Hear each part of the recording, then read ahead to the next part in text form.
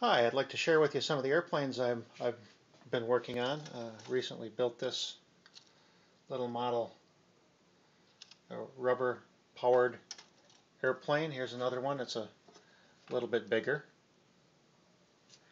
that recently built, rubber band powered, but I am going to put a rudder and elevator on it and turn it into electric power once I get a few rubber powered flights out of it.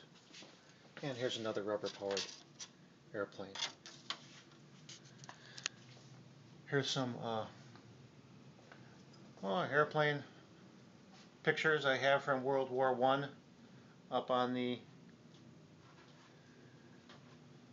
wall. Here's an airplane toy box from that I've built. I built several of these airplane toy boxes. Kids from ages 1 to 7 can sit in them and pretend they're flying. It goes up and down like a rocking chair, or rocking plane. Rocking horse. It's a rocking plane is what it is. It's an airplane toy box when the kids get out of the airplane and you put all your toys in it. So I have a little on-site online website called TJ's Flying Circus named after my son, and we build these together. And I build these, and the vets help me build these as well. Go on into my workshop. And I'm a third generation aircraft owner, pilot, and aviation enthusiast. There's from the 1940s my grandpa's Lincoln Page airplane. And here I have some pictures, well, it's hard for you to see, but pictures of several of my dad's airplanes. Here's an airplane that I owned for 30 years. It's a picture with my wife and I at the at the Ames Airport. There was 100 air coups there, and I got first place for having the best restored airplane type.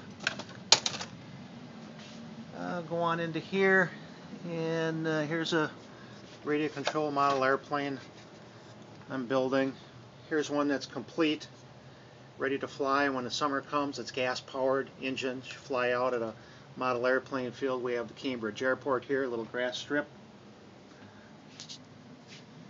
Here's a balsa wood model airplane that I'm working on, a little balsa air coupe that I will make into a radio controlled electric powered airplane.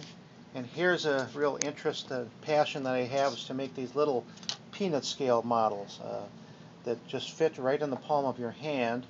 And I'll actually take these two pieces of scrap wood and they'll end up being the fuselage for this little peanut scale model airplane just made out of balsa wood, and the wingspan will end up being 10 inches, and I'll fly this in my church or in indoor spaces.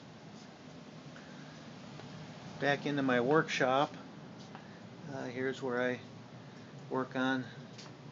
My workshop is very dirty right now, but I have different pictures and ideas for airplanes. There's my first radio control airplane, a little Trickster Beam. This is the airplane that I fly mostly at my church. It's a little foam electric powered airplane. And here's another one I have in case that one breaks. So I've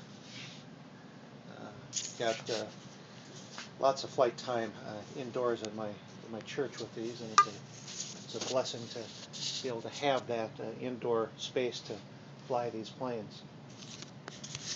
These are some of the projects I'm working on, and I be happy to share any ideas and thoughts. I have lots of tools, parts, balsa wood, receivers, servos, and components to help you get started. And if you're interested in contacting me, I'd love to talk to you and brainstorm and barnstorm with you. Happy flying.